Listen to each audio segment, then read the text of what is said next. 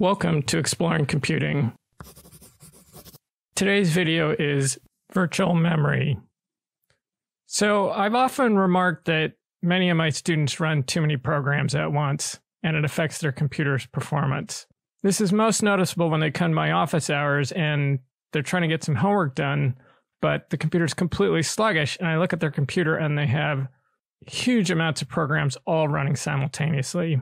So one solution for this is if their computer does allow them to upgrade their memory, they can add in more memory. And that's actually a great solution, assuming that their computer will allow that upgrade. And again, many laptops will not.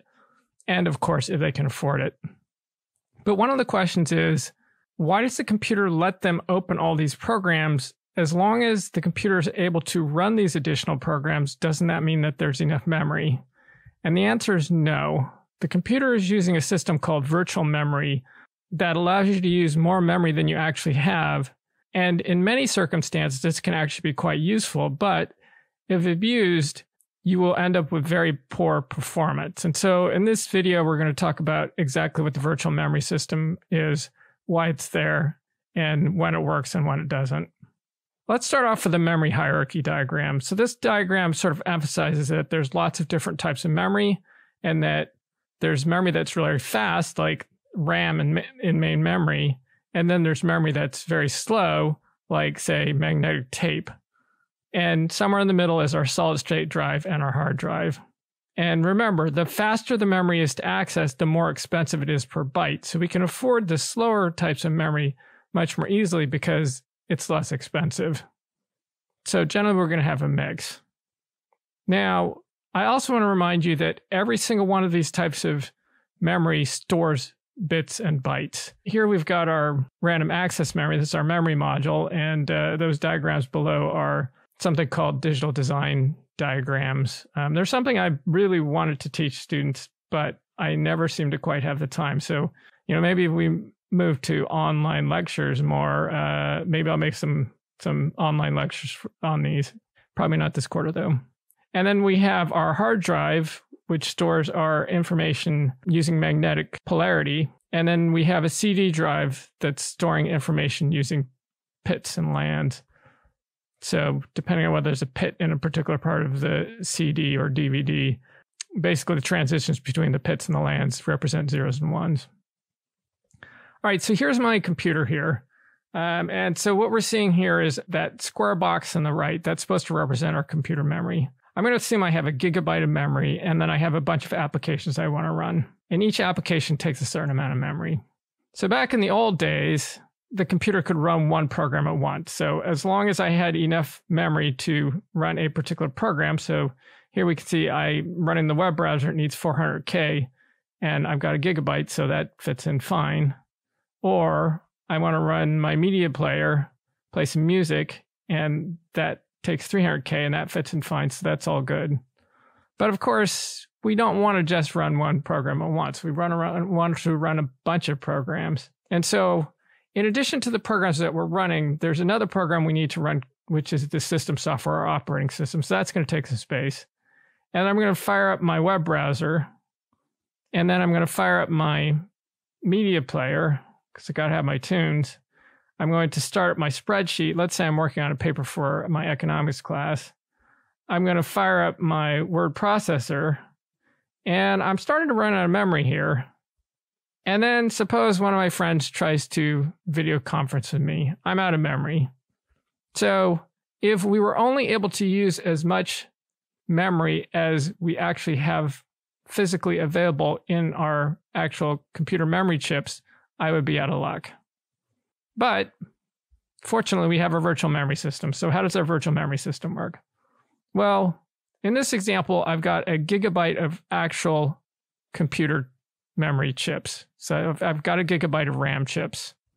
But I've also got a hard drive, or, in most of your cases, a solid state drive. And the bits on the solid state drive or the bits on the hard drive are bits just the same as the bits in main memory. So what I'm going to do is I'm going to take a section of that solid state drive, or I'm going to take a section of that hard drive, and I'm going to pretend that it's main memory. But of course it's not. That section of memory will be able to store information exactly the same as main memory does. And the operating system, that system software, is going to sort of deceive the programs into thinking that it's actually in main memory when it's actually on the hard drive or on the solid state drive. So they're just bits, the same as the bits in main memory, but access to those bits is going to be much slower. Okay, so let's see what happens here. So I've got, in this case, I'm going to assume that I have a gigabyte of actual RAM memory chips, and then I've got a gigabyte on my hard disk, which I'm pretending is main memory. So now we're going to do the same thing we did before. So I'm going to start up my web browser, my media player, my spreadsheet, my word processor, and then my friend's going to call with a video conferencing system. And because I no longer have just a gigabyte of main memory, I now have a gigabyte of main memory and a gigabyte on my hard disk pretending it's main memory. The video conference call can go ahead and start. And I can throw in some other things as well. So, if I want to start with the photo editor, that fits as well. Okay, so ideally what happens is I have a bunch of applications that I'm actively using.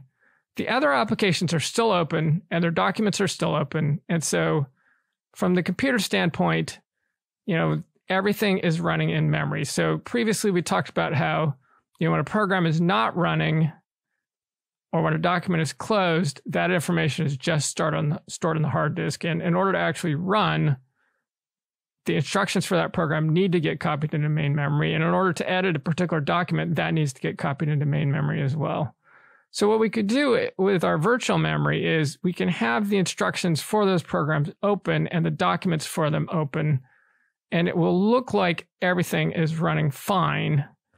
And what we'd like to have happen is, as long as I have certain applications I'm currently actively working on, maybe I've got some other applications that are open, but I'm not directly interacting with them most of the time, our virtual memory system is going to work pretty well.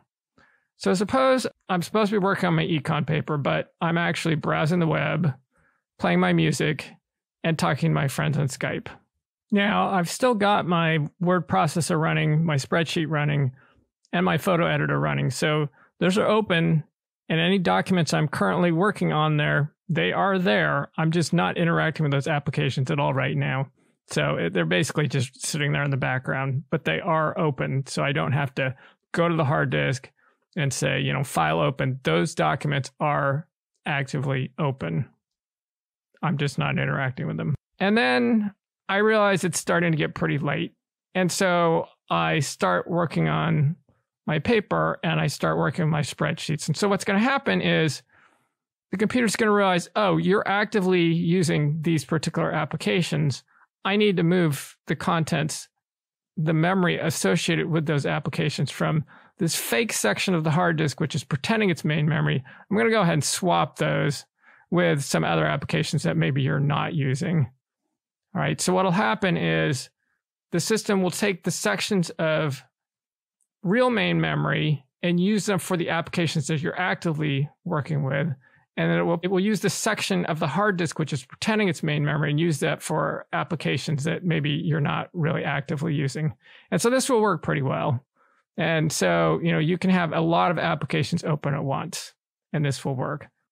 Now, where this system gets in trouble is when you're constantly switching between all your applications, because in this case, there's no single set of applications that's, the active set of applications that they can leave in main memory, and there's no inactive set that it can sort of leave in the background. And so it's going to end up doing what's called thrashing. And thrashing is where the system spends all its time moving pages back and forth. Pages is a term for these sections of memory that each of these applications is using. CS106E students will be talking about this in our operating systems lecture. And 105 students, if you're interested, I will put those lectures up for you guys after you learn how to program, after the first half of the quarter's over. Anyway, so this whole system is going to try and keep track of which sections you need and which sections are kind of inactive. But if you're actively trying to use everything, it will end up spending most of its time moving these sections of memory back and forth instead of actually getting work done. So this is called thrashing, and this is really bad. So you will know that you're having problems when you have all these applications open and the system seems to be acting very sluggish. Often what's happening is you don't have enough real memory, and so it's using too much of the sections on the disk, and maybe it's spending too much time swapping things back and forth. So the best solution is, if you can, again, if your computer will allow you to upgrade main memory, buying more main memory is actually relatively cheap, and it can give you a huge performance boost. All right, so that's our little introduction to virtual memory.